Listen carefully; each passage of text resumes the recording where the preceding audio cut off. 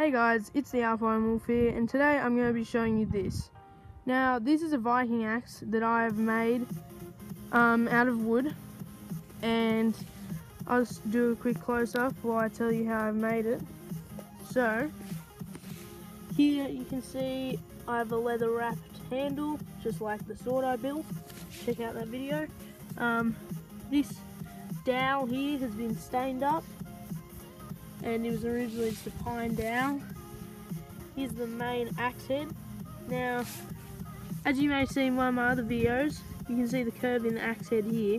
That's for grabbing onto shields and pulling them away from people. I've got a few little inscriptions in runes that have been stained in the where I cut out the inscription. I've got that on the other side. That's just what the other side looks like. Nothing special.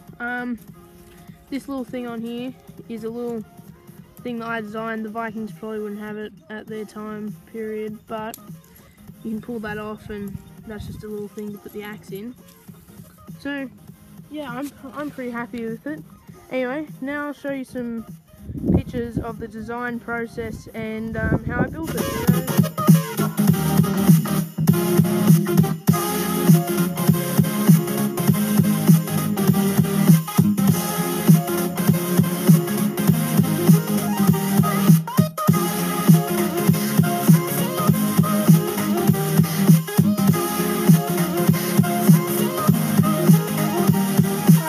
Well, I hope you enjoyed, and yeah, thanks for watching.